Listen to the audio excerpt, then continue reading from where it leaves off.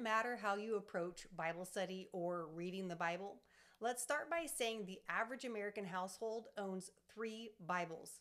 The most sold book in the US is, wait for it, the Bible. Yet Americans are the most biblically illiterate Christians on the face of the earth. Now, of course, I'm not here to offend anyone. I'm just here to shed light on the problem. And in reality, if this offends you, it might be because you don't read your Bible. Or why would you be offended, right? According to a Barna study, 65% of Americans claim to be Christian while only 6% have a biblical worldview. That's startling when you think about it. 6% of Christians actually know and believe the Bible, which belongs to the religion that they claim to belong to. It doesn't quite make sense. In fact, the numbers just don't really add up. So why don't more Christians have a biblical worldview? The easiest and simplest conclusion to come to is because they don't read their Bibles. I mean, that's as simple and as basic as it gets. But what if they do read the Bible and still don't have a biblical worldview? Do you know any of those people? Because I do. How does that even out? How do you read your Bible and still not have a biblical worldview? What are the reasons for this, and why do they need to be addressed? I take these from Jesus' own words in the Gospel of Luke, chapter 8. Jesus talked about the parable of the sower and how the seed fell on 4 different types of hearts. So let's dive into this passage of scripture. First, notice the seed is the word of God.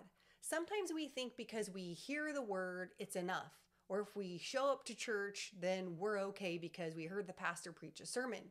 But that's the deception of reading the Bible and or going to church, but never allowing the word of God to take root in our hearts.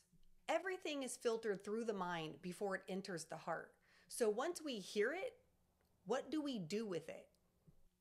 Let's evaluate the 4 responses to the word and go from there. If you go back to Luke 8, you will see that first the seed fell on the path. Think about it. A path is for walking, not for planting seed. What falls on the path is trampled on by passers-by. People on the path hear the word, but the devil comes and takes it away. What is the consequence of this? They don't believe. That means that those along the path hear the word of God. They hear the same word in the same Bible that you and I hear, but they don't receive the word for different reasons. Most of those who hear it but don't receive it don't understand it. They don't take the time to listen. Just like when Jesus told parables and the people were like, what's he talking about? They may not agree with what they hear and they don't receive it as truth. Or the culture influences them more than the word of God does. So they disregard it or they toss it. Whatever the reason, they still hear. In fact, all of the people in this parable have that same thing in common. It's the word of God. They hear it, but they don't receive the word.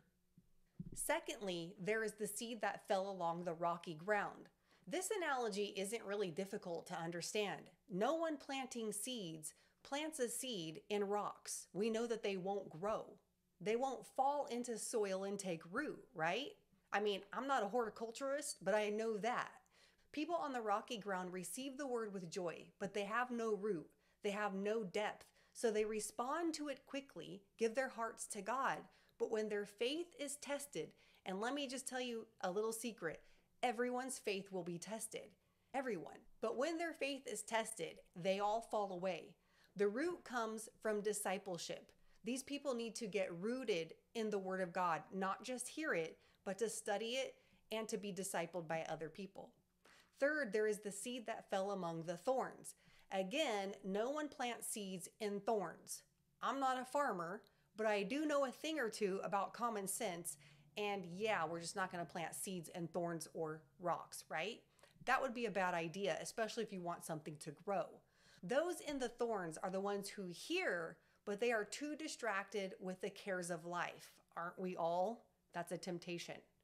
They worry, they chase wealth, and they chase pleasure, and they don't grow, so they fall away. This is another word for maturity. They don't have any root, so they don't grow in maturity in the word of God. They're still on what Hebrews would say is the milk of the gospel, and they can't handle greater knowledge. This too are those who lack discipleship and commitment. The focus is not on the Lord and on the growth and on maturity in the Lord, but on the routines and distractions of life. And honestly, that hinders how we hear the word. And finally, there is the seed that fell on the good soil. Good soil stands for those with a noble and good heart, as Jesus describes in Luke 8, who hear the word, retain it, and by persevering produce a crop.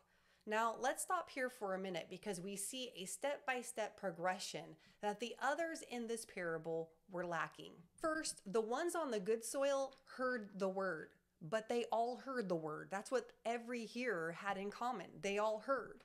This is step one. They all had step one in common, but it can't be the only step.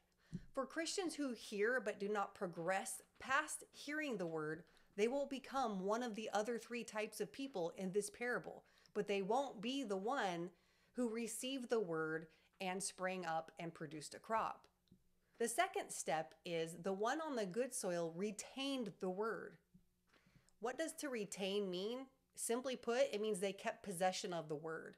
They let the word take root in their hearts and they lived by it. It was something that wasn't just heard, it was something that they lived. In fact, James 1:21 tells us to keep the implanted word, to receive the implanted word with meekness, which can save you. The word of God has to go from here to here. That's the route it should take, and that's how it's implanted.